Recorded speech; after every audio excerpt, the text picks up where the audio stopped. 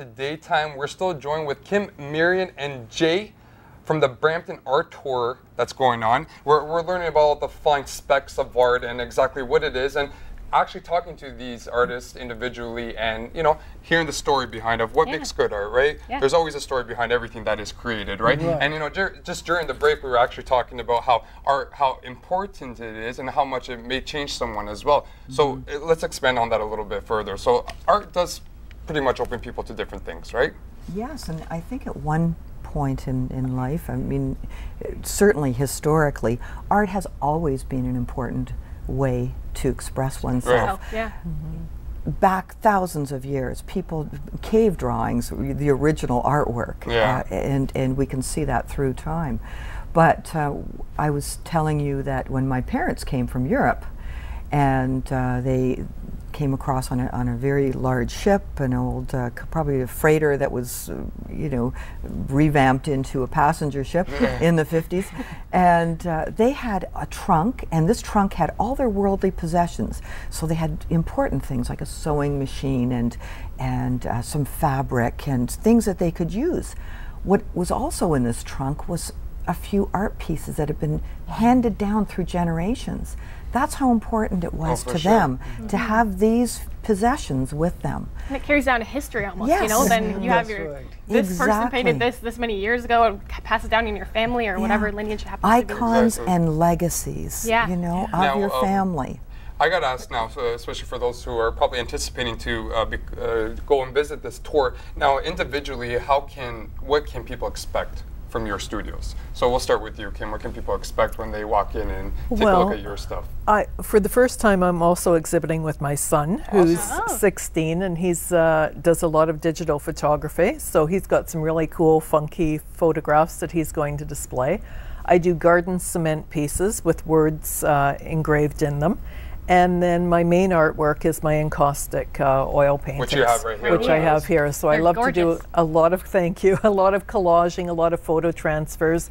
And I really pull on links to nature and Canadian heritage. So like Marian was saying, you know, really a celebration of my own family, my own roots.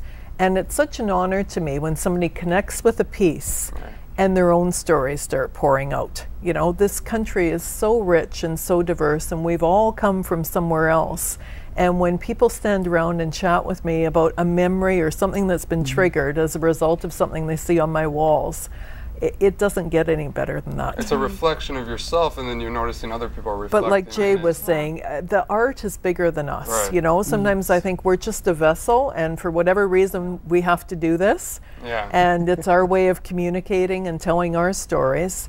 But it takes on a life of its own. And when it comes down to it, art is a form of talent as well. So you three definitely have the talent, so why not use that talent, right? So what can people expect from your exhibit as well? Well, my studio is situated in the historic village of Churchville, which is in Brampton, and it's the only historic district that's 200 years old in the entire GTA. It's quite an interesting and lovely place to visit. So it's a pioneer kind of a village near Mavis and Steeles, so not very far from there, just minutes. My studio also has perennial gardens around it where there's art displayed throughout the gardens in the back and the front. People are welcome to walk through the gardens.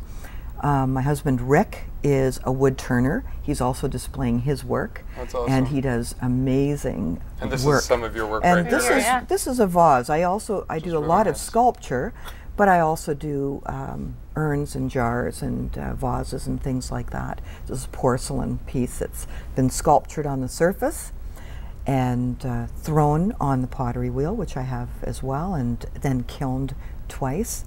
So it's one of my many pieces. One of your pieces. Very nice. Very Thank you. Piece. And Jay, what can people expect from your studio as well? Well, this is my first time participating. Awesome. So you're a newbie. This is your inauguration. Exciting. Well, since I came in this country for first 1 or 2 years or 3 years were very depressing, looking for a job, trying to settle. And slowly now I feel that the talent I have to show people. I have to tell people that this is what I do, this is where I make my living from. And in my studio this time I'll be live portraits, and I do a kind of calligraphy and other stuff. Nice. As you see You got in some this actual painting. really nice pieces here as well. And so I'm gonna hold those up for the camera. these are the photographs of the painting. Of the like painting. this is a huge life-size portrait Right. of last emperor of Punjab. That's the last thing. And this kind of work you guys will see there, and this kind of portraits. This is a family lives in Brampton. Oh, okay, so you do So I personal. paint this. Actually, So this really is well oil done. paint, and people are going to see a lot of If you want to portraits. just turn it more this way to get a nice look at that, that's actually There we Right. go. great work there, Jay.